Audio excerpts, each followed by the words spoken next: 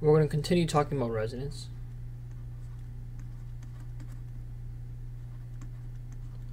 And just to go over it again, it's a condition where at some frequency we get a lot of displacement. And I mentioned the reason for this is because this frequency results in the maximum stored energy.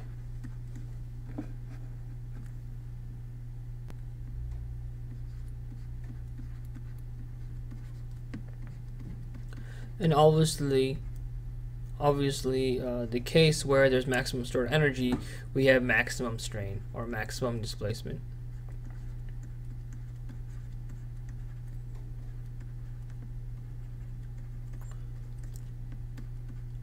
And that is for example, for the same electric field, we get maximum displacement. For the same electric field, we get maximum stress. So this, or stress or displacement. So this is the case. This is the kind of condition. And now we'll explain what that means a little bit more. So I'll take example from the mass spring damper. Mass spring is K. And let's say we have a force applied on this mass. And this obviously is varying by time, and let's say it's sinusoidal. Let's say we're measuring the displacement delta D from the 0 position, from the rest position. So if we are applying a low frequency excitation, so low omega, the frequency response of the material is going to look like this. It's going to be similar to, let's say we're applying an electric field. These are all cases where we're applying an electric field.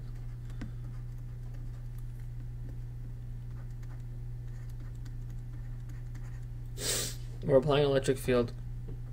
Therefore, we have an electric field going really slow.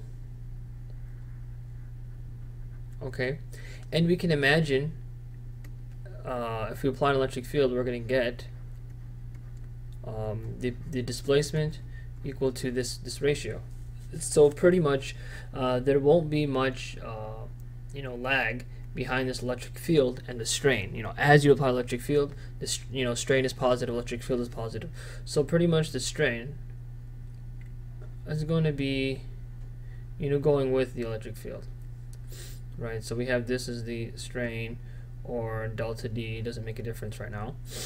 And then the top one, this is the electric field. So we have this kind of relationship. For low omega, we can just imagine it's going slowly. The force is moving slowly up and down and up and down.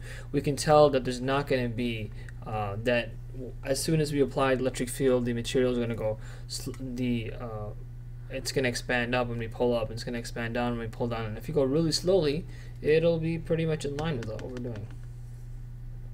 But then take the other example. Very high frequency. So we use a very large frequency in this case. Basically, if we do that, let's draw this box again.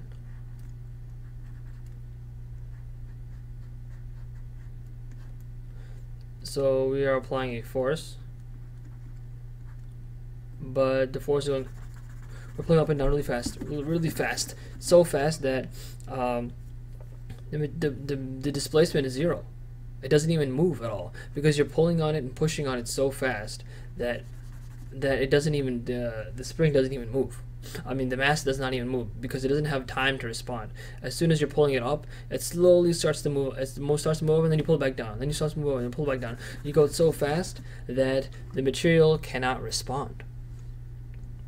So this is what happens at a very high frequency.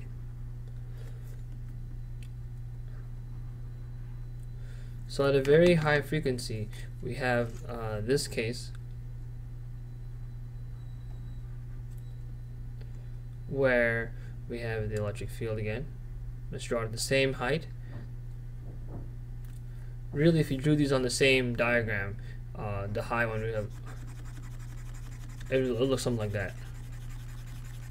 because of a really high frequency. But we're just drawing it with this is a different scale than this top drawing. Basically what happened is that we'd only get a small amount of displacement, very small amount, or strain, and you can use either one. So we get very small amount, and this is because the frequency that you're doing it at, you know, you're pulling and pushing on the material out with is going so fast. Therefore, the material doesn't have time to move. And actually, what happens is the material is not in phase with them, is not in phase anymore. The material actually moves opposite. And this is what happens as you're pulling on it, it's pushing away from you. As you're pushing on it, it's coming toward you. As you're pulling on it, it's going away from you. So therefore, you're not really, you know, and depending on this phase, you're not really like getting any positive work done. Basically, you're pushing on the material when it's coming toward you. You're pulling on it when it's going away from you. Therefore, the total energy stored in the material is not increasing. And the stored energy in the case, and then we have some, let's say we have some intermediate case. So we have, this is the case of 180 degrees phase, which is basically opposite. So if we have this is a sine curve, and we have 180 degrees phase is the opposite. So this is negative sine, or 180 degrees phase lag. Here we have completely everything is in line. We have both electric field as a sign, and we have strain or displacement as a sign. So they're both in order, and this is what happens at low frequencies. High frequencies, what happens is that you're pulling on it and it's coming the other way. And this happens to such an extent that if you have a really high frequency, then the mass won't move. So basically what happens is this. Let's just draw a relative, and so this is just a, just for the phase picture. This is for the phase. We start with something which is going in line. We start with this, but then this strain in this electric field is going to be a constant, but strain is going to be the thing which results from the electric field. So it's going to be the thing that changes with frequency.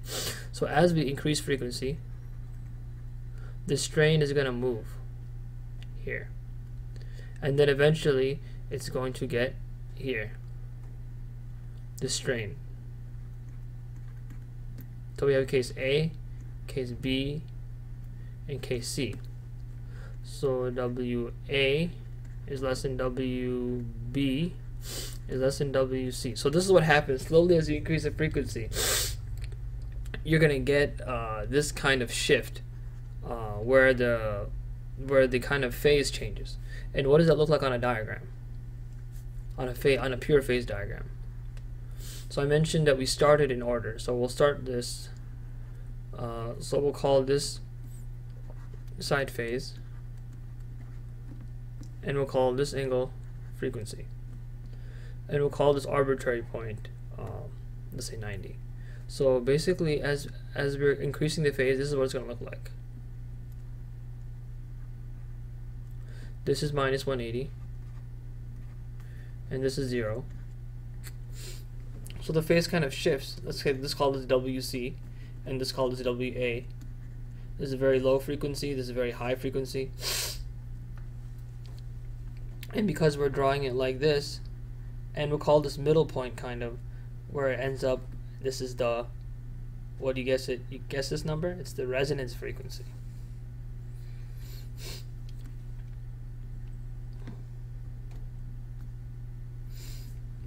So I mentioned that point of 0 phase, that point is the resonance frequency. And let's just examine what that phase looks like. So let's just draw electric field, and we're going to draw displacement.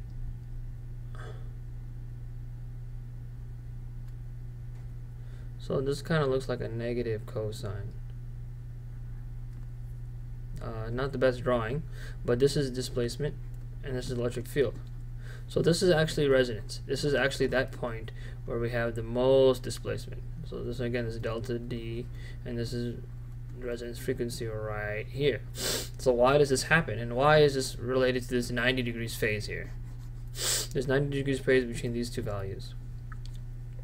Yes, there's 90 degrees phase between electric field and the strain or the displacement, but in this case the velocity. Let's draw that in red. The velocity is the derivative of the strain. So right, if we have the strain equaling, or let's just call it dt, delta dt, and it has some amplitude, the resulting value, the derivative of time of the velocity is going, of the displacement is going to be the velocity. So we'll call it vt, and that has its own amplitude, but it's related to this cosine. So basically lagging 90 degrees from the sine. So basically this, if we're lagging this cosine here, if this is 90 degrees ahead, so we go 90 degrees back to get to the velocity. So there's a velocity, and now the velocity is in line with the electric field. So if you take this case, so the velocity is going this way. Let's draw a sideways mass. We're forcing it that way. So we're forcing it. It's going. Let's say we're going that way. The velocity is going that way. The force is going that way. Therefore, you're increasing the energy. Right?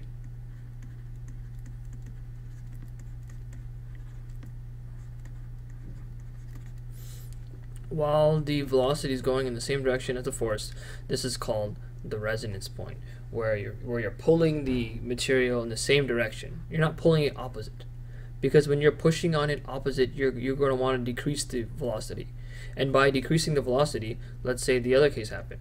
You had this mass, and it was going this way. Because always, it goes back and forth and back and forth and back and forth. That's what it does. But if you have a force at this time, which is going to be positive, let's say at this incident time, let's call it t0, the force is positive, and at this instance t0, the velocity is negative. Then we're going to be kind of pulling against each other. We're trying to move one way, but the velocities, we're trying to move one way, but the force is pulling it the other way. Therefore, we're not increasing the energy of the system, we're decreasing it. You see, we're not allowing energy to be stored. So when, let me write this out, when the forcing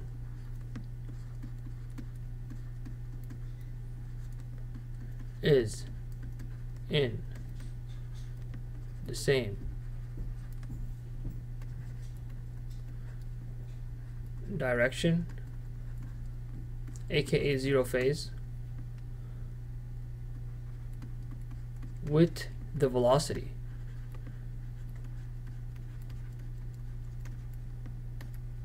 we have resonance.